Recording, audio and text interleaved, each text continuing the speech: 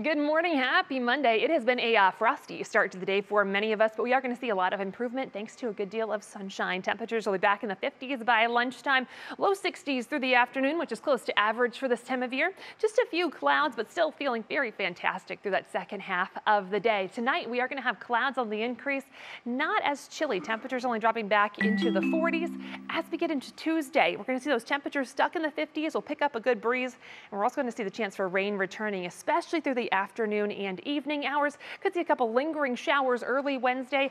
Temperatures not improving much at all on a Wednesday. We're generally going to stay stuck in the lower 40s. That's where our high temperatures bottom out, though. Lots of improvement for the rest of the week. Sunshine returns on Thursday. Temperatures back into the 70s for Friday and looking towards that weekend as well. A weekend, though, does come with a chance for a few showers and thunderstorms each day, so plan accordingly.